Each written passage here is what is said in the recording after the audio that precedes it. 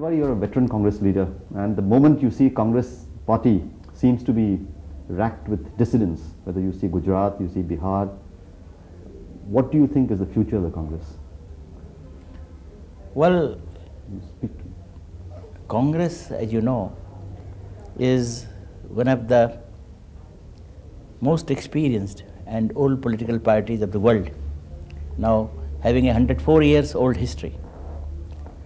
And the Congress image and the history of the Congress, the role played by the Congress in the freedom struggle, not only for India, but for all countries which are under the yoke of colonialism, that is very well known.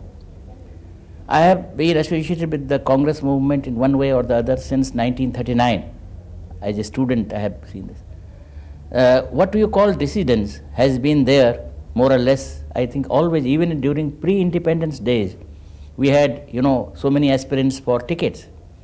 More or less, when you are mentioning dissidents in the states now, it is, when many people who are able, who think they are able, they can represent their people, they have a legitimate demand for tickets. But it's also been seen that this dissidence increases as the high command leadership seems to weaken.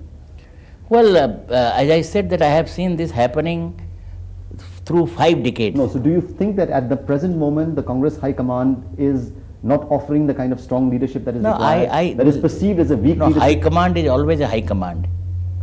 Always high command is always high command. I have always seen this sort of phenomena earlier also. This is nothing new to Congress. It is nothing new to not only to Congress, but I think in parliamentary democracy, I think unless and until we reach those stable situations of the type we find in some of the these parties like in Britain, which have a history of hundreds of years. And even here, I think the stability that we have in the Congress, and by and large, Congress workers follow the ticket. But there is what I think that the Congress has a great future. The people of India, by and large, their hearts are with the Congress. They might be angry on Mr. Tiwari or any, but they are basically, they want this sort of the democratic mainstream of the Congress to remain in the body politic of the country. We have seen the resurgence of the Congress in the south, where they were telling us, I was an observer in Andhra and Karnataka, they were telling us that, oh, Congress is finished. Now there is a resurgence. It is the people's, basically they want Congress. Congress ideology, the basic mainstream of the Congress, secularism, democracy, is sort of Gandhian socialism. People would like this. But there is a perception that this particular, Gandhian socialism that you're talking about, that seems to be an outdated sort of a mode as far as present Congress is concerned. That the present Congress is more concerned with the computer boys, who seems to be out of touch with the rural India, with the real. Well, I think what you are talking about, it is, of course, many people air this sort of, they stipulate this sort of situation. But this is a computer age. This is the age of now, in many countries, it is the age of microcomputers, mini computers, and miniaturization is going on in the field of electronics. So you have to apply the Gandhian socialism under current circumstances. You have to have you have a place for the charkha also, and you have a place for the automated textile plant also. So we have reached a stage of development in which the charkha and the automated textile plant, the computer and the handwritten paper, the computerized paper and the handwritten paper, they have to exist together, coexist. Which brings me to the next question, because there is also allegations that along with this, the computers, there seems to be the old guards seem to be making a comeback. That somehow you see it in Bihar, you see it in Madhya Pradesh, that it is, those who were for a while discarded. In 1985 when Rajiv Gandhi came, he in fact had his famous speech in the centenary session of the Congress against the power brokers. And it seems almost as if the power brokers are making a comeback. Would you agree with this assessment? Well, I would not agree with this assessment in the word, in the way you are putting it. Always in a movement like Congress, you have to have an admixture, political admixture of the old guard and the young guard. You cannot always say that everybody old only should be there. And you cannot say that only everybody young should be there. It has to be an admixture of political talent. Somebody like Kamlapati Tripathi, somebody is a good parliamentarian, somebody is a good administrator, somebody is a good articulate orator, articulate facts. We were talking to somebody like Mr. Kamlapati Tripathi, a veteran leader. Now he says that all novices who have no parliamentary experience, who have no experience with political parties, they have hijacked the Congress. Well, it is up to Panditji to say, no, he is a veteran.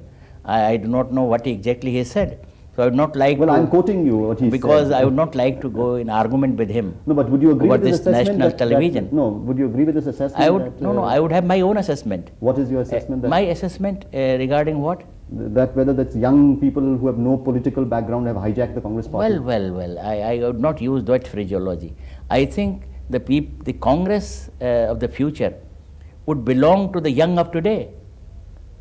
So you have to prepare a cadre of people who would be running the Congress in the 21st century, during the earlier years, and this is the last decade of the 20th century.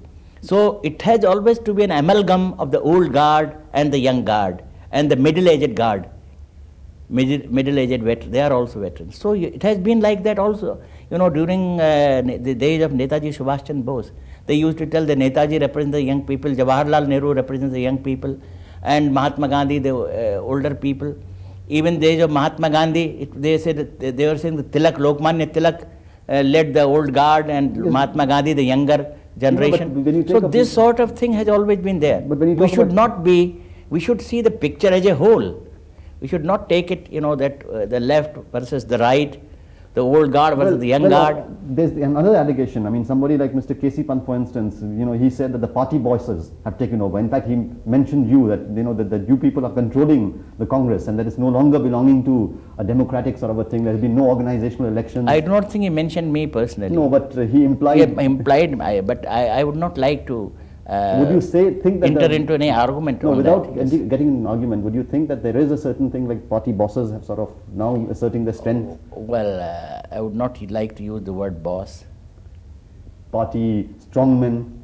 Strongmen. Now, if after 50 years of being active in politics, in parties like the Congress, you know, bossism won't pay. And I have at least that common sense, that bossism won't pay. People won't like bossism. In any party they won't like, and especially in a democratic party like the Congress. You know, there is also a feeling that if the Congress had done very well in the north, especially in UP, you know, a person like you would have unfurled the banner of revolt against Rajiv Gandhi. I would not like to say, you know, why should I have raised any banner of revolt within the Congress? Why? Because Rajiv Gandhi's leadership is seen as weak and therefore he should be replaced, and that you would They say that, I have heard other arguments also, that his leadership has been very strong. But he was not being able to deliver too many states till the, you know, till the recent elections. Well, I think we have to take democracy in its stride. If we have lost the elections in some states, or in the Lok Sabha, well, we have to accept it, being good Democrats. We should not be complaining and nagging and all that. We should bow before the people's mandate. That is democracy. In England, in so many countries, democratic parties are defeated. And they, you know, gladly accept the people's mandate. That we are doing here. Why should we be perturbed about it? But they also changed the leader, because they feel the leader has not been able to deliver the goods. I mean, Edward Heath was replaced. For instance, in the Labour Party in England, Michael Foot was replaced when he couldn't win the election. I'm sure you are not conversing for no, but I'm asking you, but should Rajiv Gandhi be replaced? Well, I do not think that is this question arises. You think he's still the leader of the Congress? He continues to be the leader. That is a fact. You think he should be one man, one post? Well, that's why should I say this, or why should I deny this? It is up to the party to decide if they want him to continue as the leader of the organization. What is your opinion? Well, my opinion, I have already expressed that it is up to the party to decide it. They have already elected him as their leader, and he is the leader. And you don't think there's any challenge to his leadership in the near future? I do not think that there is any necessity of any challenge. This is the time when all congressmen should unite under the tricolour. And whatever we have to say, we will say within the organization. What do you think is going to happen to Congress in the opposition? You know, the congressman is seen as somebody who does not like to stay out of power. We should oppose. We should oppose in a democratic manner. We are a parliamentary democracy.